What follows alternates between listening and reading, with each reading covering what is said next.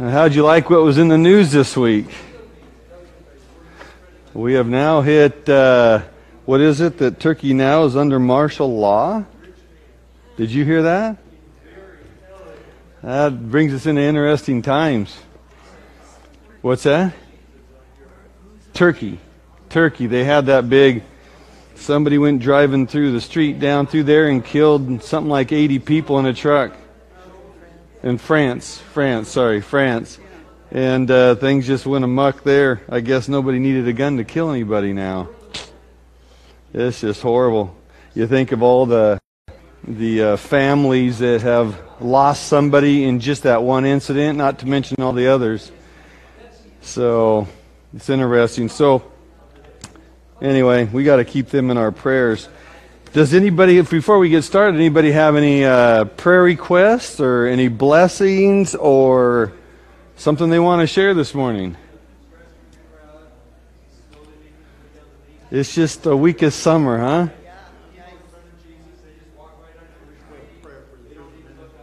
Prison ministry.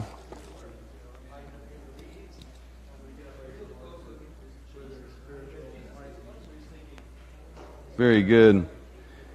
You know, my cousin belongs to the prison ministry over in Oregon too. He told me some stories that they've had there and some real interesting dialogues that have taken place. Yeah. Are you a part of that, Bob? How big a group do you usually have when you go in? Correspondents? Oh, wow. Way to go.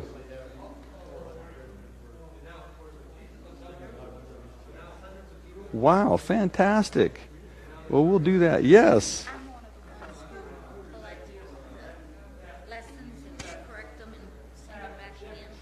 Yeah.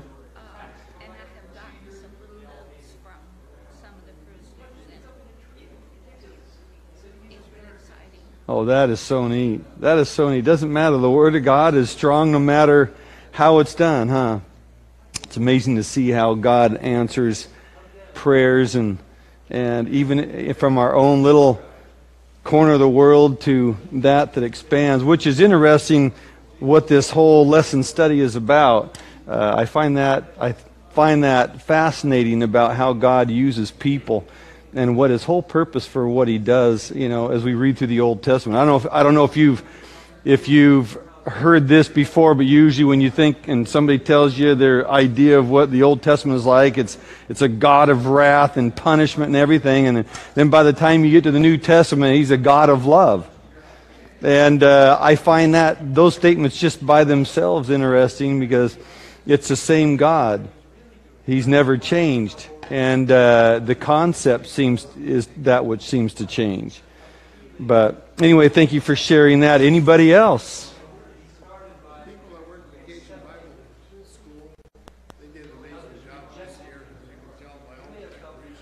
Oh yeah, not to mention out there in the hallway. Oh yeah. No, I happen to be here, sitting over here talking to somebody. What is it, Wednesday night? And next thing you know, these kids start piling in. I'm going, wow. I'm going, it's awesome. But somebody's put in a lot of work. And that right there is, a lot of dedication. I mean, obviously, every little single item up there was placed there. That's pretty good. Yes. Anybody else? You had your hand up. Oh, your Bible study? Fantastic. Okay, good deal. Personal Bible studies with people.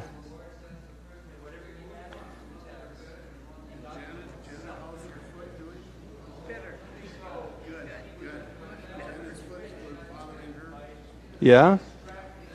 You just didn't want to mention it seems trivial, right? With other people it's not.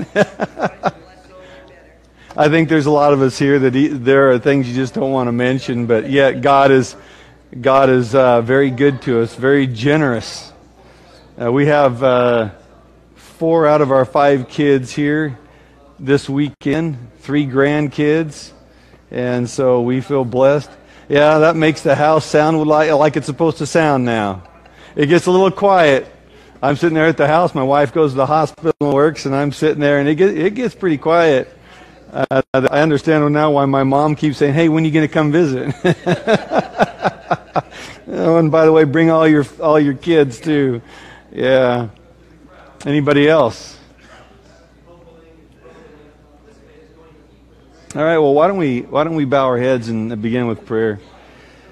Father in heaven, I want to thank you for the opportunity once again to come and worship you.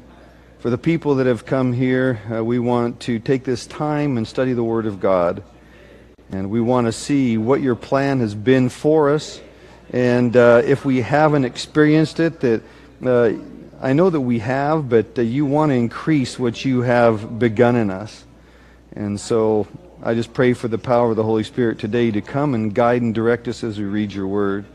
May your presence be here today and as we get into the church service also. And may all glory be given to you in what is said and done today. All this, in Jesus' name, we thank you. Amen. Well, we are on justice and mercy. You like those words? I'm curious. You know, I was born and raised in the Seventh-day Adventist church, and I have to be really careful about things that I say, because usually when you say something, you're going, this is what it is. This is what, and what I've noticed in my own life, that's what it means at that point. God has a way of continuing the definition in my life that expands any word or any action that's happened. I can look at Scripture and I can say, oh, that's really neat. In fact, get this, it was... What was it? It was 23 years ago. 23 years ago, I was sitting up there in a Sabbath school lesson, and there was a verse that I had learned all my life, but it didn't really hit me until that day. In fact, we were studying the book of Job, and the verse was Matthew 6:33, which is, "Seek ye first the kingdom of God and His righteousness, and all these things shall be added unto you." For some reason, that what I have read and heard all my life along the way, it became very personal for some reason, and it just hit me. Well, that makes a lot of sense. Seek God first, and He'll add everything to you. And so from that point on, I thought, it's time to make a priority to spend time with God on a daily basis. Seek Him first, and then see what happens. And at that time, this is my wife here. I don't usually get to have her join me because she's usually working in the hospital, or at this point, she's sleeping because she always works at nights. And so she's gonna hear these things. Anyway, we had 5 kids at the time, 3 in diapers, and 2 of the older ones. And at that point, you go, yeah, I really needed to spend time with the Lord. So what I like to do, because of what I've learned in the past, is I now call them observations, my observations, from what I've learned because I realize that my observation can change according to what God decides to share with me. It expands what I know about Him. And so when we're looking at this about justice and mercy, somebody give me the definition that you understand to be what mercy is. What is the definition of mercy? What's your understanding of that? Somebody have a good definition of that? It's not a trick question. And it's not to say that it's right or wrong. It's just, what do you see as you study the Word of God, or even what you've heard? What is mercy? Undeserved justice. I like that. Okay, undeserved justice. Anybody else?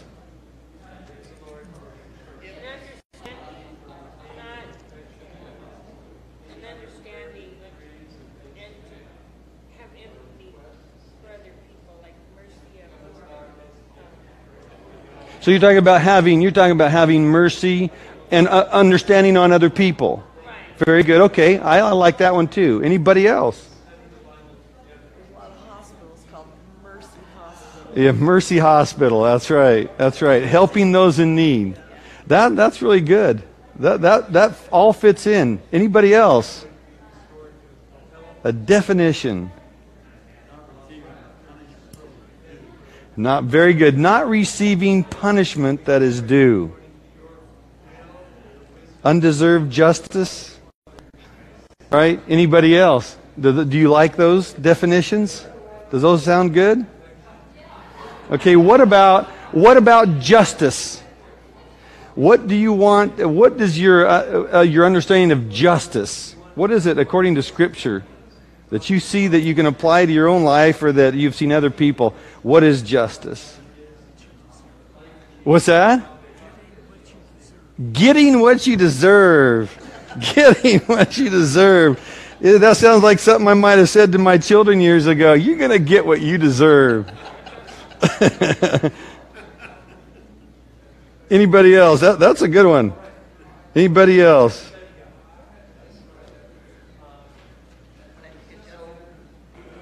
Justice.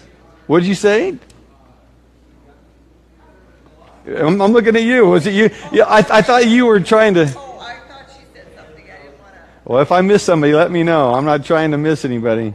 Like fairness. I mean, justice to me is right from wrong. Okay. Justice is right. Okay. All right. A moral principle. Yes. Okay. Good. Moral principle, something that's right. Justice. Because I would assume that if you're going to base someone or call it justice, there has to be a standard, right? All right, what else? Any other definitions for justice?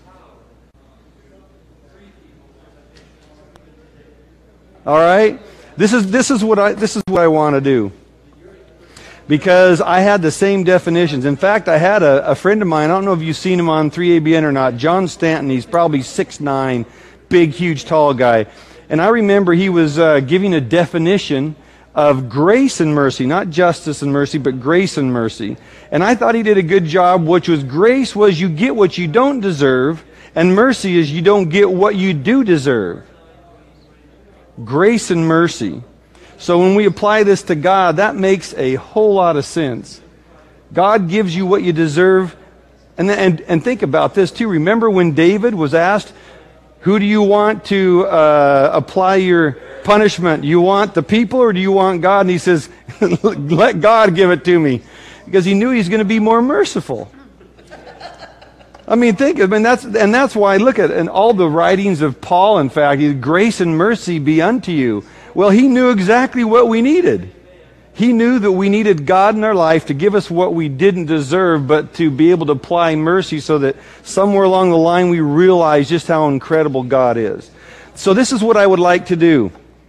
I would like to, I can sit and say a lot of things, but I'd rather study the Bible and see exactly what God used to describe what justice is. Okay?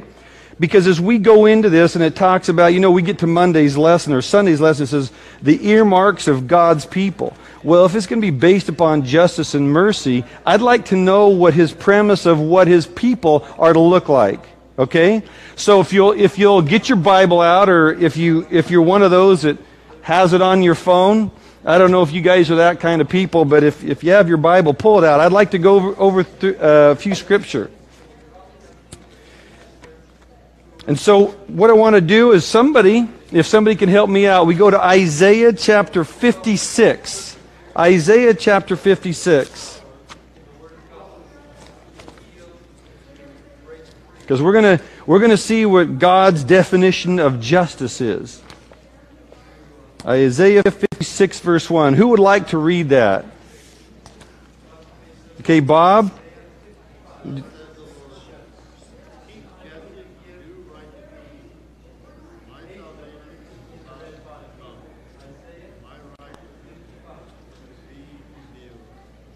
Okay, Bob, I got a question for you. What version are you reading from? The New King James? Yeah, this is interesting because I'm reading through my King James, right? And because I've noticed something. For me, because the way my brain works, I use the King James for basically one good reason. Is because the old wordage, when they don't change it, I notice a bunch of different things because the way that my brain functions. Listen to what this says. Bob had read it, but listen to what this says. In 56 verse 1, "Thus saith the Lord, keep ye judgment and do justice, for my salvation is near to come, and my righteousness to be revealed." Now Bob had read where it says, keep you judgment and do what, Bob? Do righteousness, that right. See now, look at, when you look up justice in the Strong's Exhaustive Concordance, the exact same number for justice is the exact same word for righteousness. And it uses the number that I find very interesting. It's 6666. That is the number used for the word justice. But it's used and interchangeable with righteousness. In fact, the majority of the time that you read about justice, the same number, it is mostly used describing righteousness. Yes.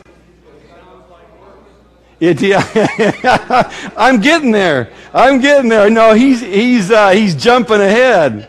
Now I know why Rick says those kind of things to me, because I jump ahead on him. Poor guy. I get it to return back to me. But this is, I like his statement there, because really, okay, well, when we're talking about justice and righteousness, and we're talking about what is going to be the definition of righteousness? Who wants to say what that is? What is righteousness? We already got definitions of justice and mercy. So what are we going to use for the definition of righteousness? Come on, all you guys. You know good and well. You just probably don't want to say it. What is it? It's right doing. Right. So when we're talking about justice, the definitions that we were giving, they're right on. But then when he throws a little wrench in the thing and says, well, hold it, that sounds like legalism. So see, we have something we have to deal with. When God is talking about justice and He's talking about righteousness, what is it that He's trying to tell us? Especially when we're talking about the Old Testament. Because the same God who saves us now, the question is, does He save us? Did He save them the same way in the Old Testament that He saves now in the New Testament? Or do we have a God that saves us differently? Because if we see God, did you have your hand up? I am asking a question. I wasn't finished, but go ahead. Well, I believe it's the same because the sacrificial system pointed to Jesus. And when Jesus came, He fulfilled that. He was that lamb that takes away the sin. That's right. And I'm in complete agreement. Because see, if God saves us differently now than He did back then we got a problem. God isn't the same. So you have to answer that question. So when I hear people talk about the Old Testament, He's a God of punishment and a God of wrath, they see it doesn't make sense to me. Because I have the God that supposedly is of the New Testament, that in which I live in, versus the Old. But I have noticed too many times where in the New Testament they keep repeating the Old Testament. So this is why I want to go through these. I want to go, that's just one verse, okay? But we're looking at it in reference to the fact that it's identifying justice with righteousness. And so let's go to the next one. Proverbs 21 verse 3.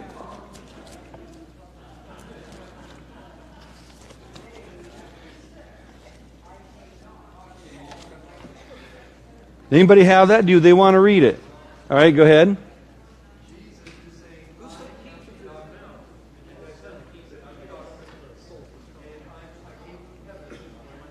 Proverbs 21:3. Yeah. I was going to say, wow, that is a different version.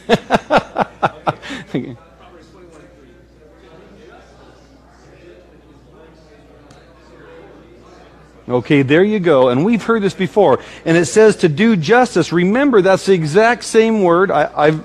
You can go look at it. In fact, if you have your phone and you have one of those apps, you can check me out as I'm talking. This word here, justice, is the same word, exact same thing as righteousness. In fact, we found out from the verse previous that Bob read, it literally says, it uses that word righteousness and then reaffirms it later on in that exact same verse And it's exact same word. It's all about righteousness. Yes. Okay, go ahead. Read it from yours. What does it say?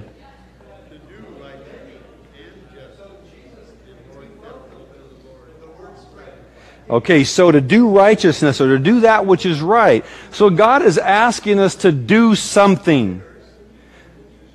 The thing is, we have to ask, how does that come about? Because we have this issue of legalism, which is, it's us trying to win something.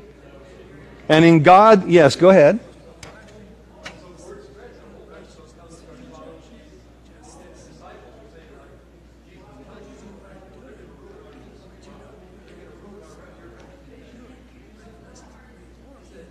They're exactly right. What he's saying is you can do. Okay, let me put it this way, and you correct me if I've misunderstood you, because I've explained this to my kids and other people along the way.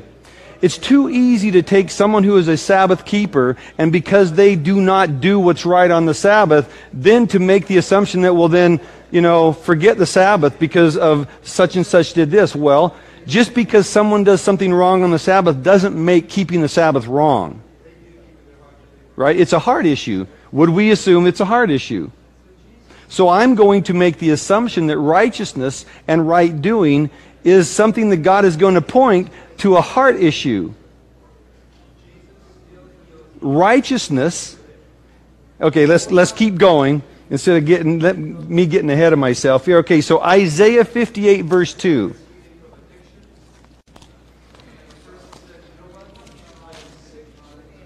Who has that? Who wants to read that? Isaiah 58 verse 2.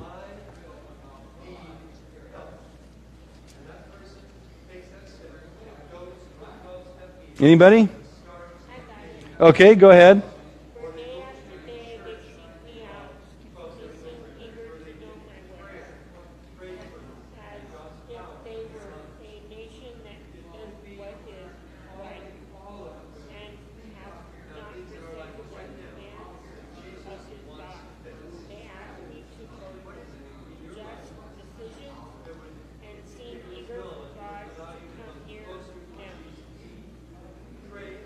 So, very good, thank you. And I don't know, I should have figured in different versions. I get so caught up in my own. I'm reading that I'm writing and stuff down, and I didn't pay attention to all the other versions. Mine said this. That's very good.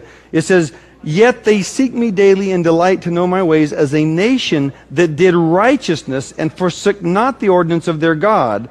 They ask of me the ordinance of justice, of righteousness." They take delight in approaching to God. So what are they doing there? What is it saying that they're doing there? What are they? What's that? Sure, yeah, right.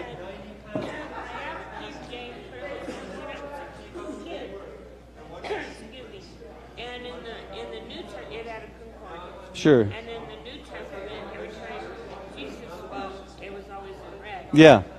But this, you guys don't have the King James version, and I've always wondered why. Well, personally, I don't know. I don't know why they have what they do. But by the way, It's a new international version. New National. I'm not, versions are versions to me. I have pretty near every version in my home because I cross-reference. I found it interesting that if I was reading Bob's version, then I wouldn't have noticed something when I looked at it. It's just me. And by the way, just so you know, the one that I have that's King James, I just don't have the red letter edition, which is that. Right, and I can't read it anymore because it's small. Yeah.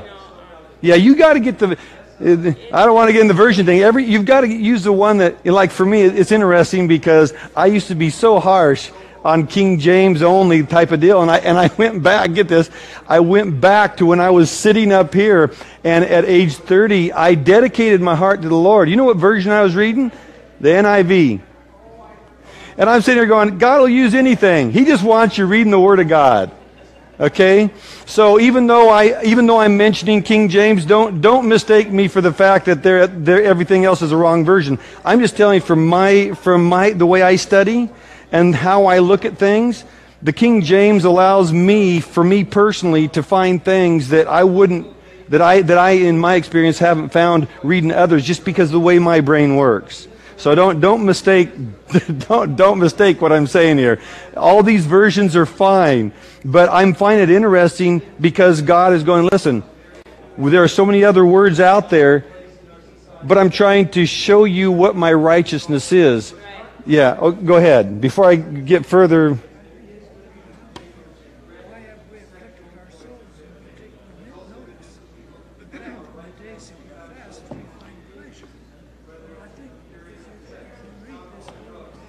Yeah. Yeah, right. Yes, right.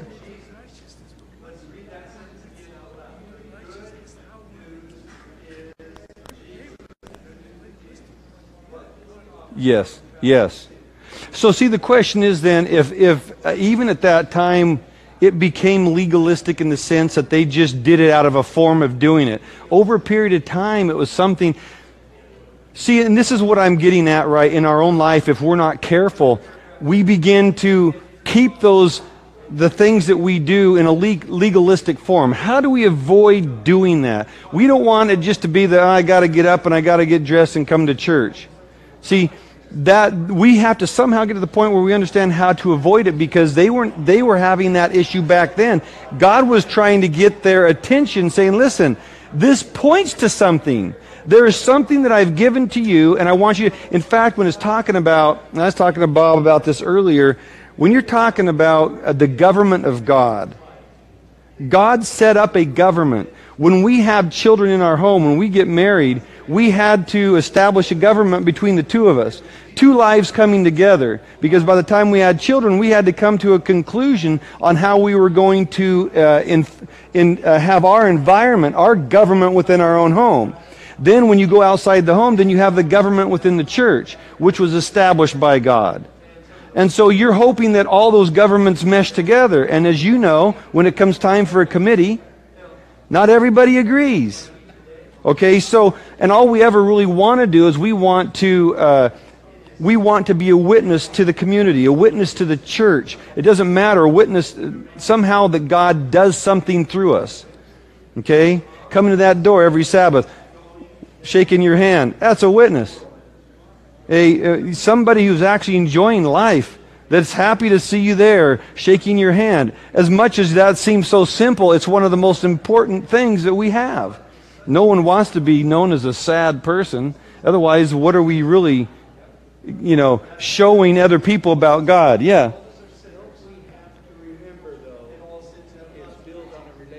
Yes.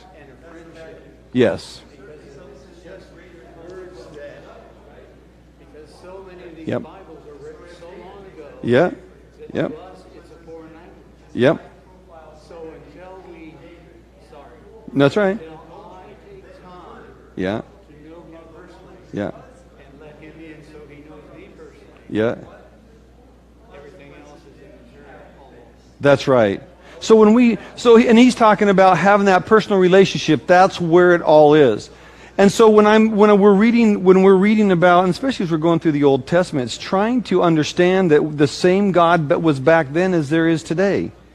And where did they get off track? See, my thing is, and this is why I say observation, is because as I'm studying, I'm trying to observe what's going on there. And if I see somebody having a problem, I went through a time when it was like, okay, well, we know that there's 12 gates going into the holy city, right? And then we're told that you are only going to pass through one of those, and that it represents one of the tribes. And so the question that came to my mind is, I wonder what tribe I would be associated with, that would be the door I go through. And the sad part to me was I ended up being more like Peter. Well, that's frustrating, because when I read about Peter's life and everything, wasn't very encouraging to me. I find myself wanting to do so much for God, and then I fail in the process. I'm going, oh man. And then I try to get back up and do it, and I end up realizing that it's because I'm depending on self to make other people be able to identify God instead of allowing Him to do it in my own life. Well, that's fine. I can accept failure that way as long as it brings me to who Christ is and what I need. So when we're going over this, I'm looking at what righteousness is. We are looking for that which gives us the want and the desire, right? Otherwise, you get in a stuck of formal, or that whitewashed sepulcher. That which you look good on the outside, but there's nothing going on the inside. It's just dead. That's what we're trying to avoid. And so when we're reading about righteousness, and I'm thinking this was all mentioned back there, what were they missing? Let's go to the next scripture. Ezekiel 45, verse 9. Ezekiel 45, verse 9.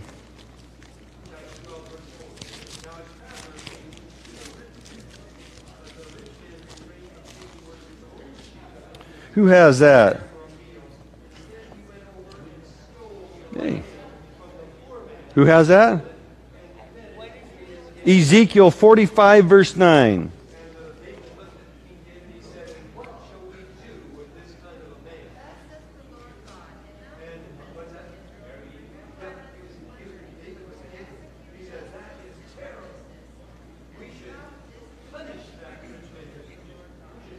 So here what it seems what's going on there is they were exacting things on people. And he says you've got to execute judgment, or justice is what you wrote there, justice and righteousness, right? Is that what it said? Yeah, no, that's fine. Justice and righteousness. He says, I want you to take away all these exactions, but what I want you to do is I want you to execute righteousness. See, now there you go again. There's an act. What is he really asking them to do? If you're going to execute righteousness and justice, what is he really asking you to do? What's that? To be honest. What else? Remember, we're trying to avoid legalism. So with the statement that you're going to make, how do you avoid that? He wanted them to see who God was. And so to do that is to execute righteousness. See, so if righteousness is right doing, we still have an issue though. Only good things come from God. If there is anything good in anybody, it comes from God, right? So if you're going to do something and you're going to execute it, is there two avenues to receive it? Is there only one place to get it? Does that make sense? Does that question make sense? Legalism is self-righteousness. So, what you're saying is, correct me if I'm wrong, is, listen, you can continue to look like you're doing the right thing, but that doesn't make it righteous. See that we run into that same issue, don't we? Just because you're doing something right does not make it righteous. So, no, go ahead.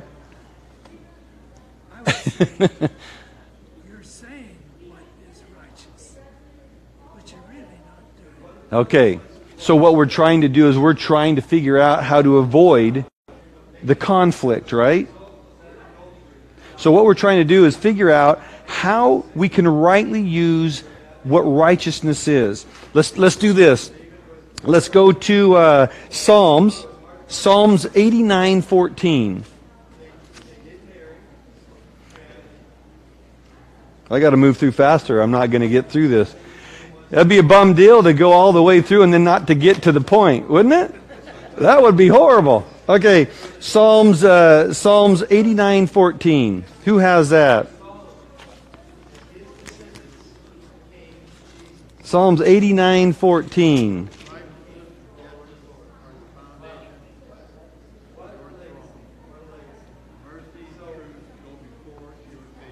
Okay, so justice and judgment, or yours is, what did you say, righteousness and judgment are the habitation of thy throne. Talking about God, right?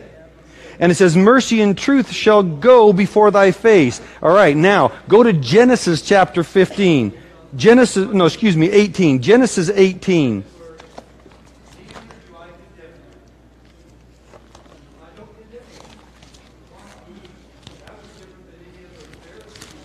Genesis chapter 18. And somebody read verse 19.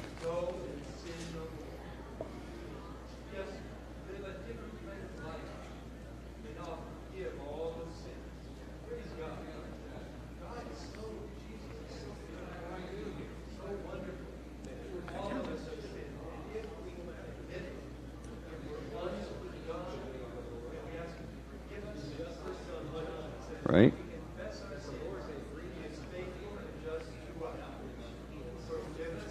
So now we're going back to what God had promised Abraham, right? And it's saying here, he says, and they shall keep the way of the Lord to do justice or righteousness and judgment, that the Lord may bring upon Abraham. That's what he had spoken of. Go back to chapter 15 and look at verse 6. Who wants to read that one? Genesis chapter 15, verse 6.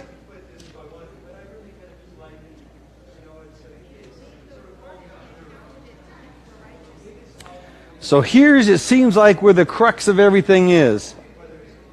What Abraham did, he believed, and his faith was counted to him as righteousness.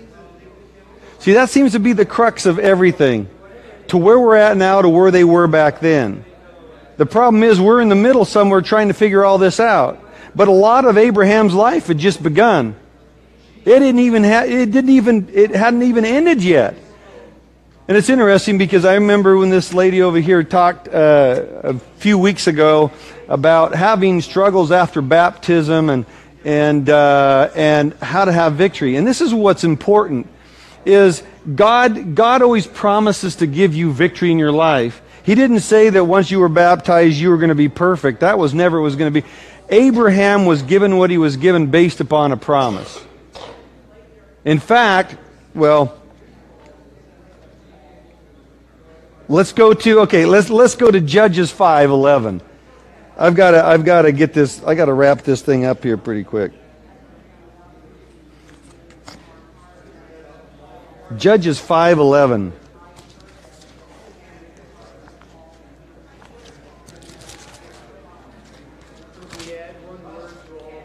Yes, what? Intimacy.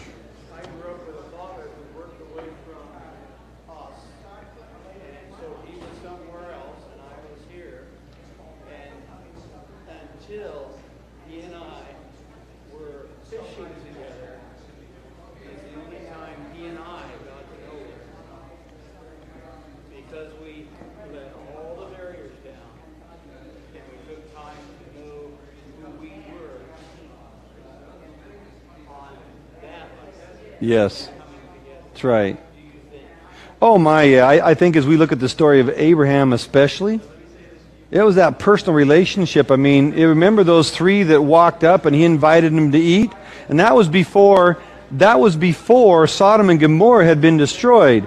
And as Ellen White states, she was stating that when those two angels were sent ahead to go do what they were going to do in Sodom and Gomorrah, it was Christ himself who talked to Abraham and told him exactly what was going to happen. It's about that personal relationship. He allowed it to happen. He invited him in. I mean, a lot of times, what is it, when you take in strangers, you don't know that you may have been entertaining angels. Isn't that what she says? Judges 5:11. Who has that?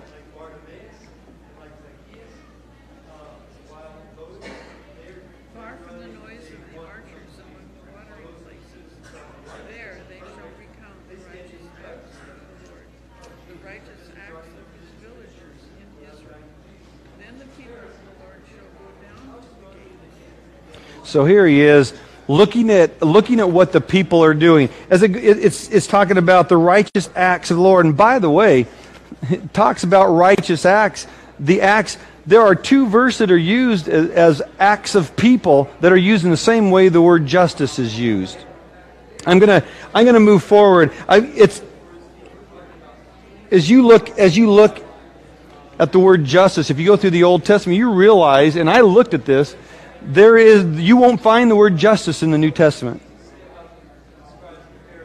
You don't find it. The word that is expounded upon in the New Testament is righteousness. And why? I don't know. I told you I'm observing. I don't know why I'm observing.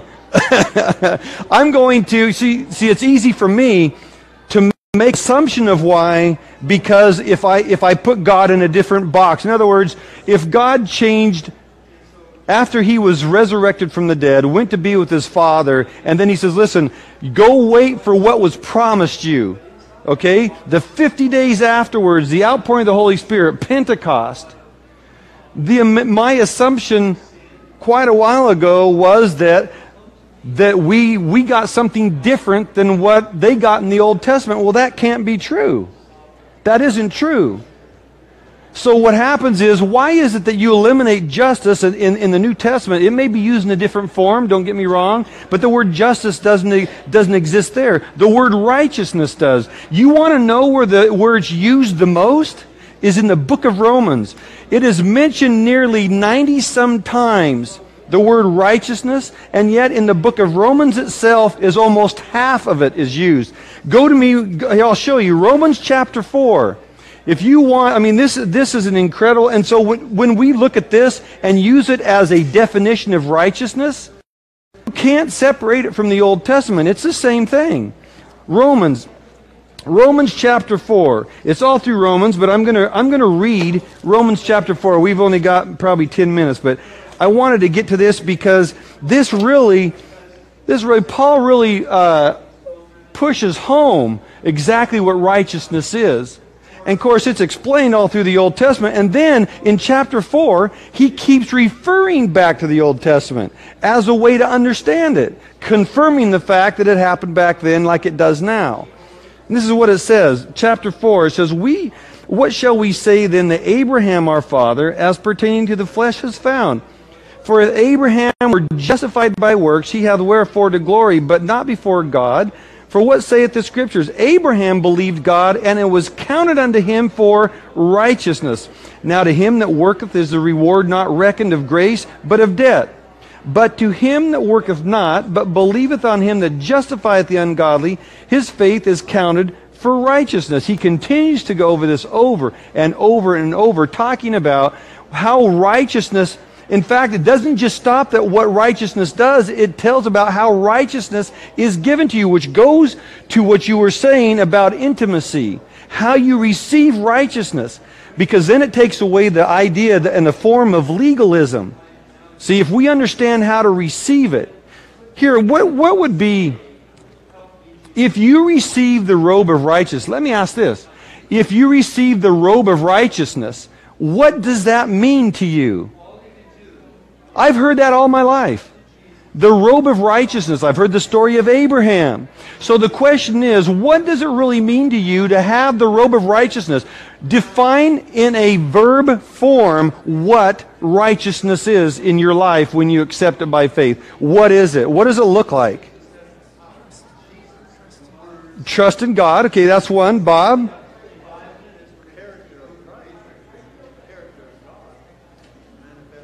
Okay. So, see, because I want to put this in a form that is a workable, personal deal. Something that becomes the intimate between you and God, because I don't want it to just be a word. Righteousness, I've heard all my life. But unless you understand how it's applied, it is only a definition. It has to become personal. So, your explanation again was of what righteousness is.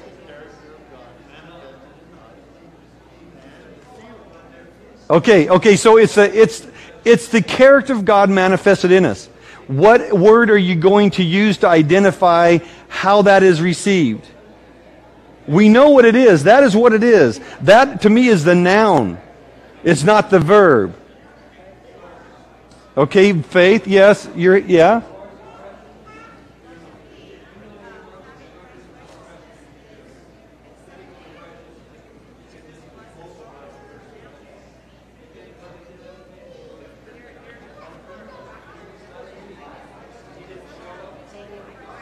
Yeah. It's not easy to give a definition, is it?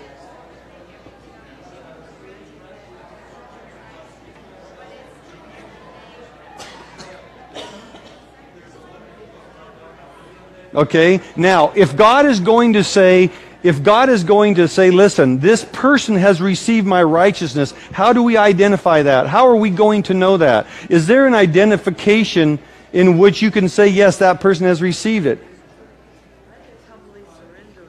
Okay, humbly surrendering. And maybe I'm looking for something that was going to make no sense. I am looking for a definition. All the definitions that have been given are correct definitions, but I want to see it in a verb form. Okay, grace by faith. Okay, what's yours? What's that? Love in action. Love in action. If you have love in action, which you know, which is right, which you know is through the act of God, because anything good is of God, then tell me, how did that happen? What created that love? Serving Christ. Okay? Is there another word for it? Yes.